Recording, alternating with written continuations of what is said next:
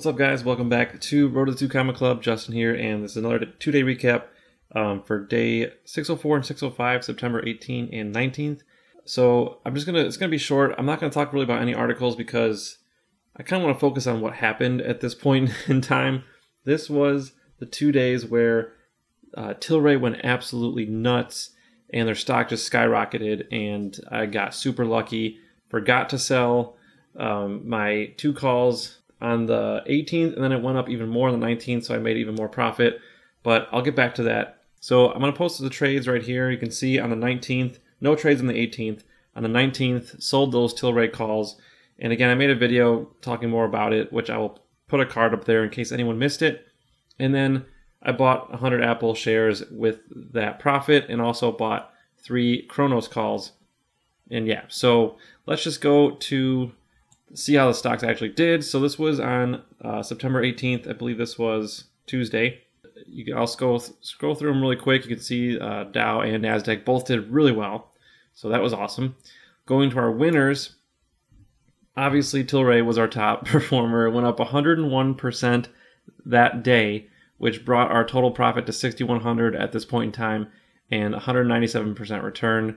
So yeah, it was hands down the best gainer, but Amazon also did pretty well, so shout out to Amazon. They were, holding their own too.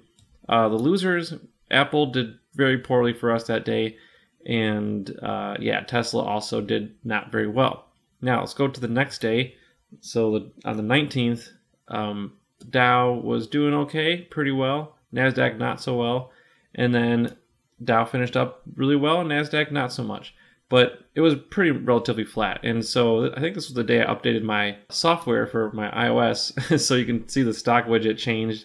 I do like the new layout, but it doesn't always update like in real time like it used to, or it used to update much better before. So I don't really use it anymore. Plus, I take screenshots on my TD Ameritrade app, which also has some issues updating, but I can get more on the screen, so I've been using that more. But anyways, enough of that.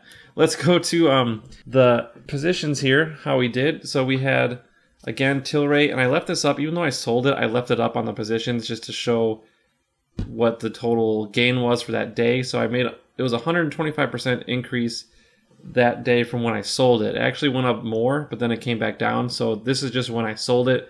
I sold it at 125% gain for the day. $11,000 gain for just that day, which was absolutely nuts. I was going crazy. And yeah, I was texting my friend like, oh my God, dude, this is insane. And then Tesla had a $1,000 gain for us. Those are 350 strike call. So that was awesome. And there's our losers down there. Adobe was our worst performer by a pretty large margin. I mean, Square lost $300, so not nearly as bad as Adobe. So they must have had a pretty bad day or something like that. But anyways, so most of the headlines that I took screenshots of are related to Tilray, which most of you already know what happened, so I'm not going to waste much time. But it was interesting that I forgot that they had became like the biggest pot company. They took that title away from Canopy Growth at the time, and they since came back. But it was, there was really big hype about them being the first Canadian company to import pot to the United States. That was one of their big reasons they were like surging. Plus, they don't have a lot of shares outstanding, so that's why their price was so easily like shooting up, because there weren't that many shares. So when a company doesn't have that many shares, it's easy, just based on the supply and demand. It's easier to manipulate the stock. Big investors can really pump it up by buying a large portion of them, and so I think that's one of the reasons it was going up so much, and it got halted like 5 times that day. But anyways, I just want to go back to the biggest lesson that I learned from this experience, which is incredibly valuable. So I'm hoping you guys are watching this and are still tuning in.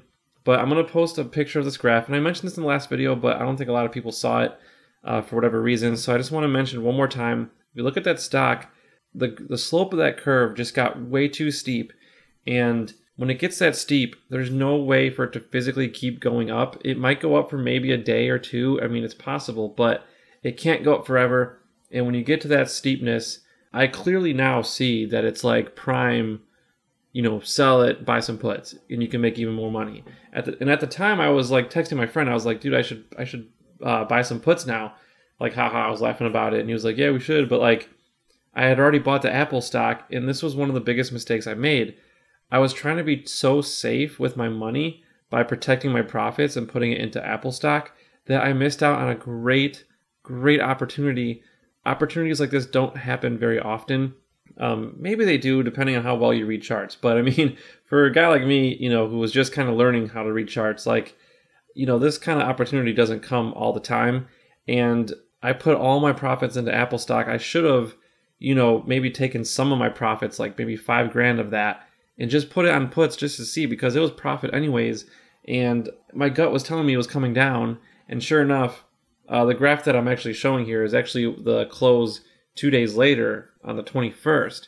So you can see it dropped down tremendously from the $300 price that it hit. And again, I knew it was going to come down, but I was being so protective of my money, I didn't buy puts. And that was a huge mistake, because I could have made probably 8 to 10 grand in like a couple days. I just left it on the table. So I hope you guys learn from this.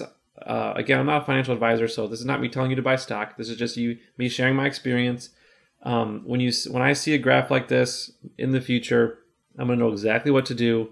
And hopefully you guys will learn from this. If you're beginning investing, see this what's it called? The events that transpired with me, pretend it happened to you and try to learn from it before it actually does happen to you, because that's kind of what this channel is about.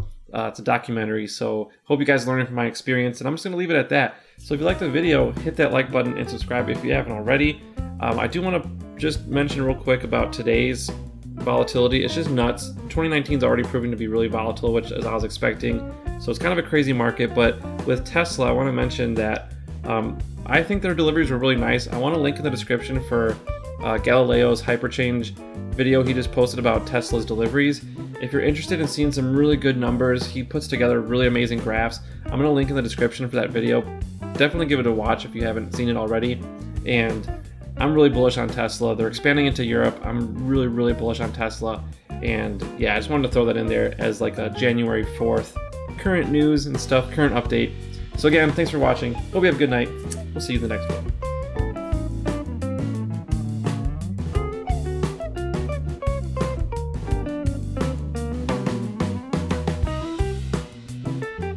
Hey guys, thanks again for checking out this video. If you want another way to support the channel, please check out that Patreon link up there at the top. You get access to my private Discord server where we chat about different companies we're looking at investing in. I also post my current trades in real time, as well as news headlines with little mini summaries. And you can also get discounts on any merchandise that we sell, like a shirt like this, for example. And if you want to just subscribe to the channel, I would appreciate that as well. You can just click that black logo there at the bottom. Thanks again for watching, and we'll see you in the next one.